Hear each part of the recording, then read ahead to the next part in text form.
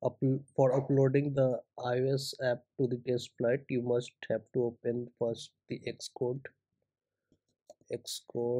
and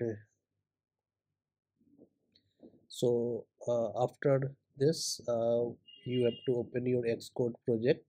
So I already have one Xcode project available inside this Mac, so I will choose open existing project.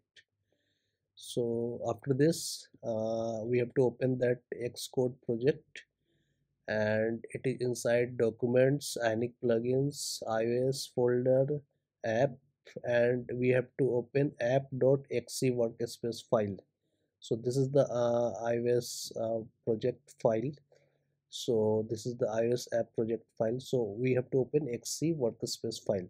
So after, let's click open. So it's loading.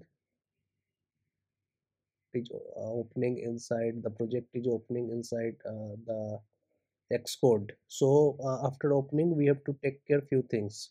So in general, we must have to put the build and version number. So it is already available here. Build is 1, version is 1.0, and this is the iOS version. You can take care. So in my case, it's 13.0. The minimum iOS version is 13.0. Okay, so after this, you have to go to signing and capabilities. So you have to choose automatically manage signing. So it will Xcode will create and update profile, app ID, and certificate, everything. Okay, so you can choose automatically manage signing. You can do manually, but in my case I choose the automatically manage signing. You have to select the teams. Okay, that in my case this is my team, and you have to mention your build bundle identifier. Basically this is the package name which is available inside your project.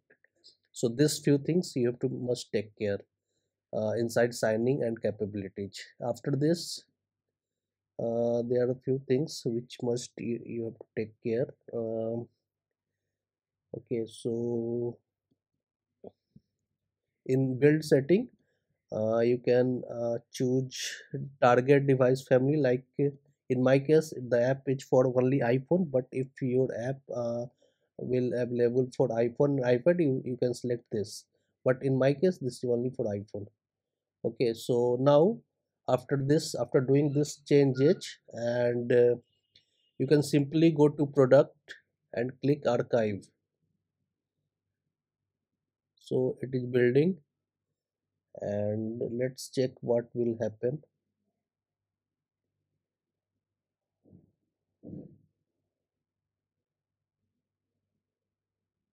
Okay, build is success. Now we have to click, this is the build basically. Now we have to simply click distribute app to upload on the test flight. And now we have to check, uh, put the first option. We have to select the first option, test flight and test app store.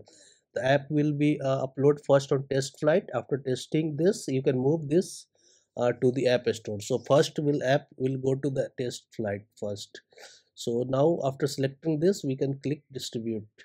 So it will do a lot of things like preparing, signing, everything. Okay,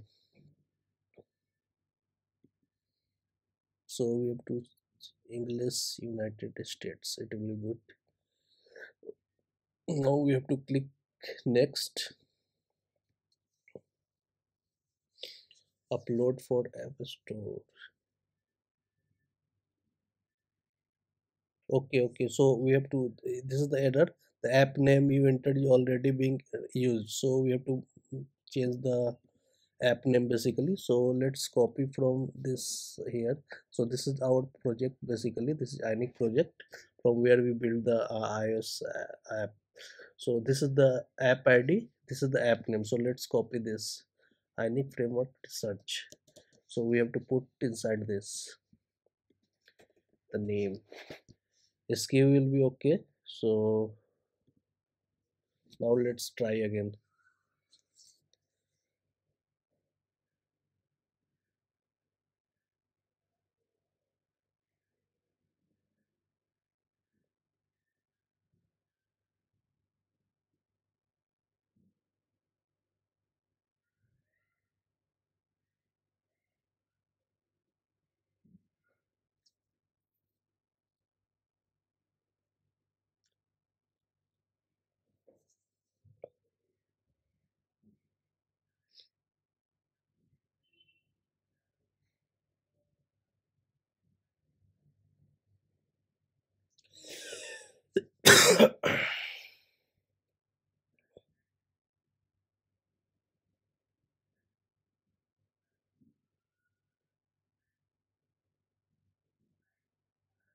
So it is doing multiple things in background, like verification, signing, uploading.